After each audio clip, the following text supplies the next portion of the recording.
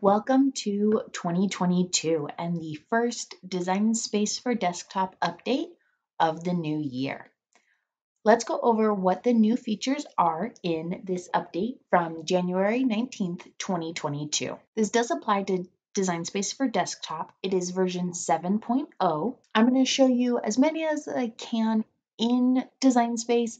Some of them I will need to use their images, so let's get started. The first one is Offset improvements. Offset was released in 2021. It was available for Mac operating systems and Windows 10 64-bit operating systems. It is now available on all supported desktop operating systems, including Windows 8 and Windows 10 32-bit. If you were able to run Offset before, I'm guessing it'll be a little bit smoother. If Offset is now available to you on the desktop, I hope you enjoy being able to use it. For more information about Offset, go ahead and check out the video that I have a card for in the corner, as well as linking below. Just as a reminder, Offset is still in beta on all of the desktop platforms. You will get some bugs, like when I'm trying to do an offset on this star, 3 of the points won't come out on Angular, but they're fine when I change to rounded corners. On the Cricut blog, when you are browsing through reading articles, if you see a project you like, a lot of times they'll link it. Now, when you click on it, instead of opening up in Design Space, it opens up in a web browser, and you can make or save the project by either downloading the app or opening in the app. It will ask me if it can open the desktop application. Here, I'm able to like it, save it. I'm excited about this because if you have an update that you need, or if it's struggling to open for whatever reason, you can still look at the project in the web browser, get the information you want, and then open it in the app if you need to. There are icons now on images showing what type of operation they are. This little scissors means it's a cut file. This is a cut and a draw. There's also draw only and then print and cut images.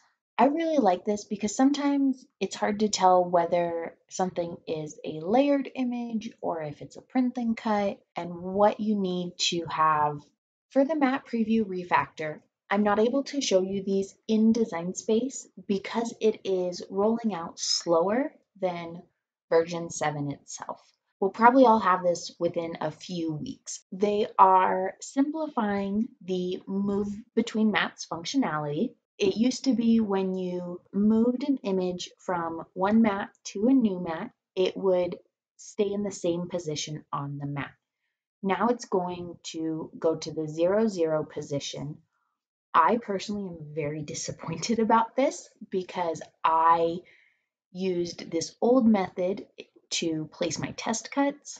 You can see here on the arrows how it's going to adjust where they are moved to. Previously, when a design would auto-rotate, it would do 90 degrees clockwise.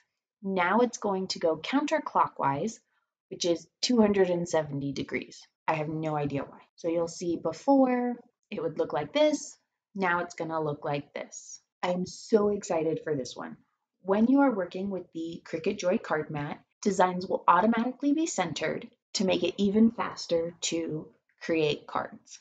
And now, instead of defaulting to the 4.5 by 6.25 inch card size on the card mat, it's going to look at your design and see what the smallest size it can use is and default to the smallest size. I anticipate you'll still be able to go and make it a larger size, but the fact that it's the smallest one and centered by default will be really nice. It'll make things quicker. There were also a lot of different bug fixes, which most of them I don't feel were very important, but Cricut I'm sure did because they were affecting what prices showed on different items.